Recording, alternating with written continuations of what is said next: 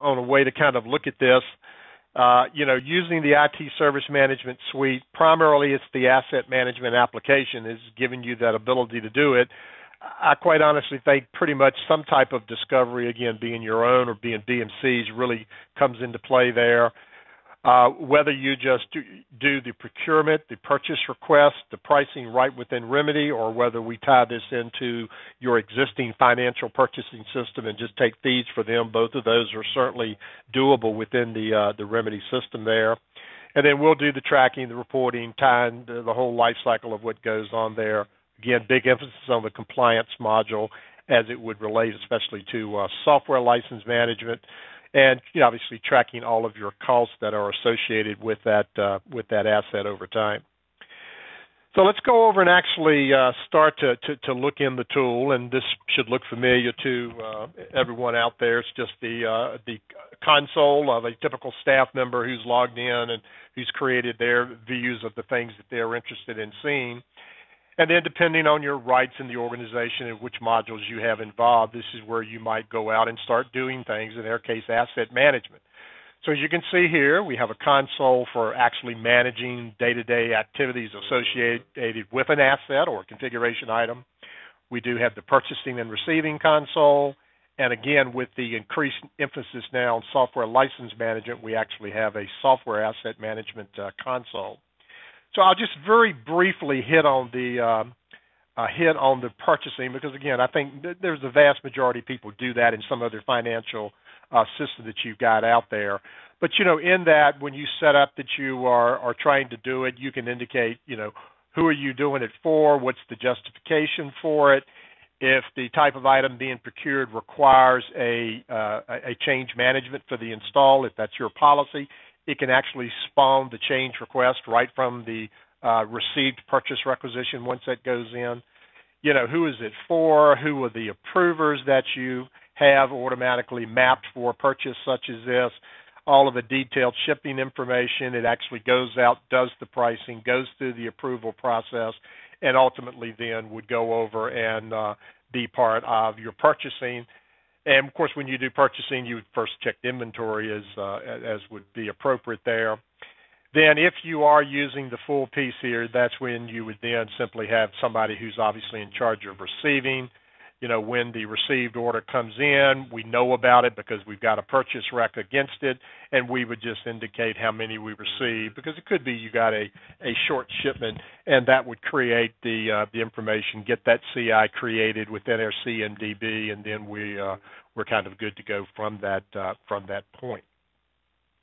So if we go into our asset management console first, which is where the bulk of your time would be spent, let's talk about what we're doing in here.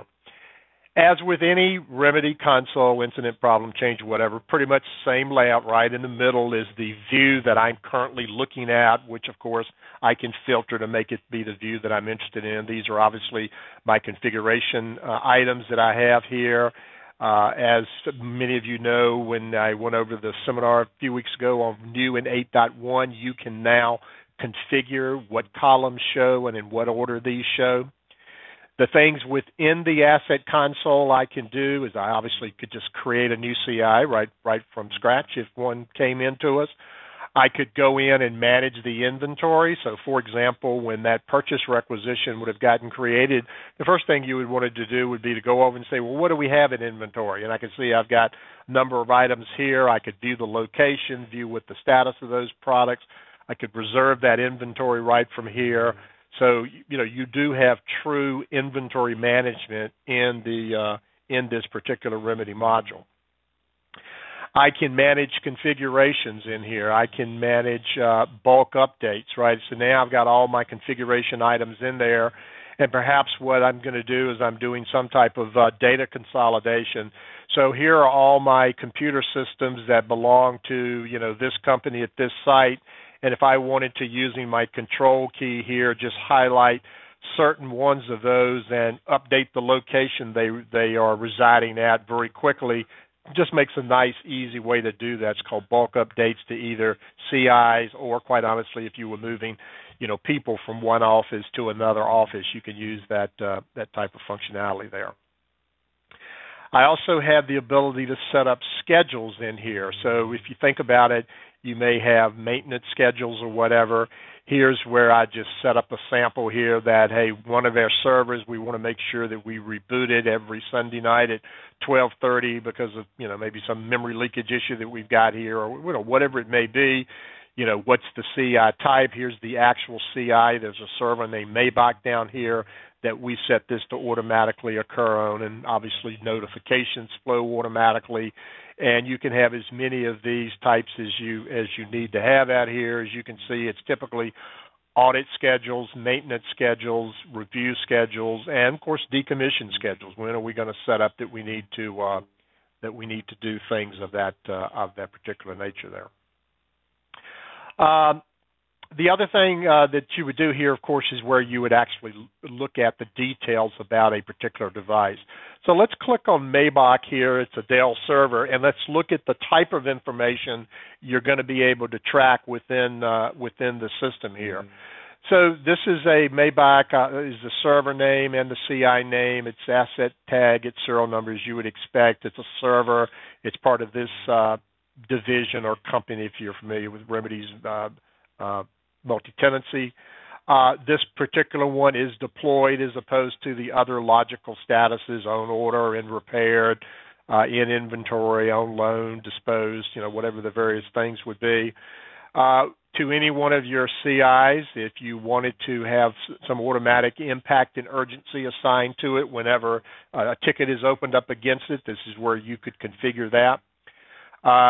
Additional details, right? What are your product categorizations for this one? Who's the manufacturer? You could easily have, I've got the product name, and you could even have the model version number if you wanted to. When was it installed? Where is it currently located here?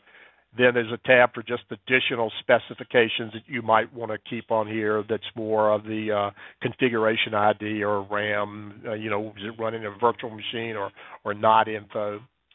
Then over the life cycle of this particular configuration action, I would want to have a work log, an audit log of every time we did something to it. I would want to record here in my work info, we added memory, we patched it, we had to call the vendor to come in. This becomes your history, your audit history of everything that different individuals have done on behalf of this particular CI.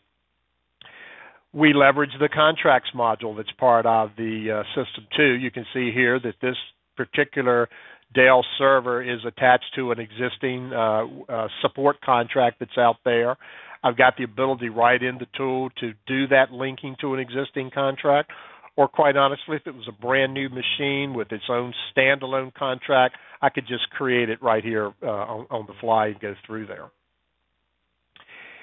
Then for any given CI, who are the groups and the individuals that have different responsibilities for it? So you can see in this case that this is being used for employee services, so our entire people organization does things because it's running their employee services, and you'll see that in a minute. It's also here I can see that the support group is IT back office support. That's one of our defined groups within Remedy, so we created that relationship. And there's also a particular individual, in this case Mary Mann, is considered the owner of it, so anything to do with financial information or movement information would have to be approved to by Mary. And again, you can view the details in one of those. You can go in and add additional groups and or people. And obviously, if this were an individual client machine, this is where you go in and say, hey, this new Dell laptop was ordered for George or Fred or Mary or whomever it may have been.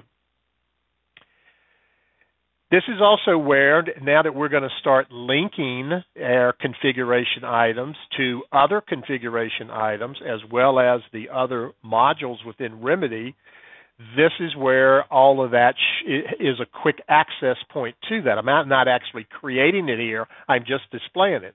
So I can see that when in my CMDB, I've associated this particular server as housing my employee benefits application.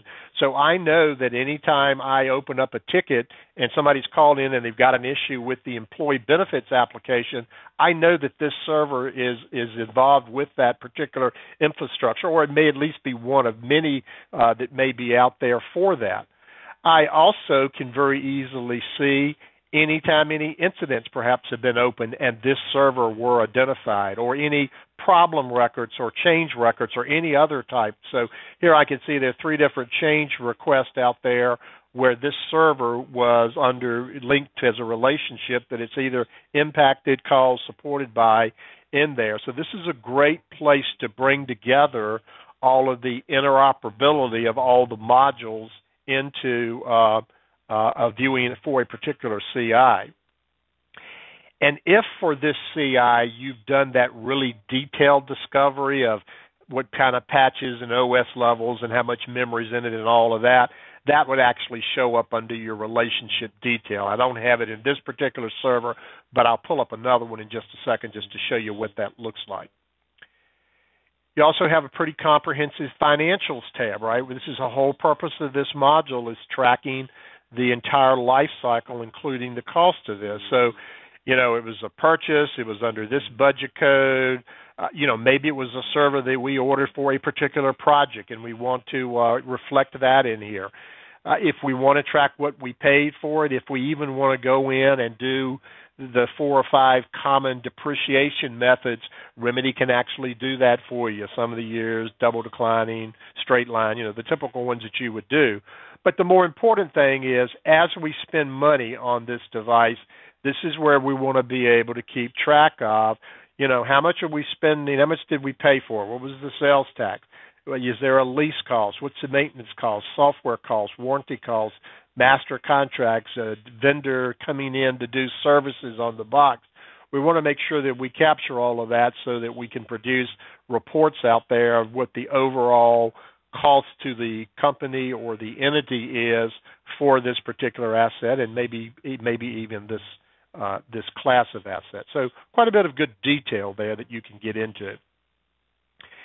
And then you may want to track, well, what's been my outage history with this? Maybe you want to know every time a CI has been unavailable, if it's so recorded in incidents or change or whatever, then it can automatically feed to here and let us know that. Again, providing some very rich detail as far as what's going on in there. So lots of great information that you can get when you're in one of the configuration items. And the one other one I said I would just pull up real quick for you, where you can show an example of that detail, is this is one where we actually did kind of that WMI scan, if you would. So here for this particular item, here's the BIOS level, here's the memory configuration, here's the OS, here are the patches that are installed on that box.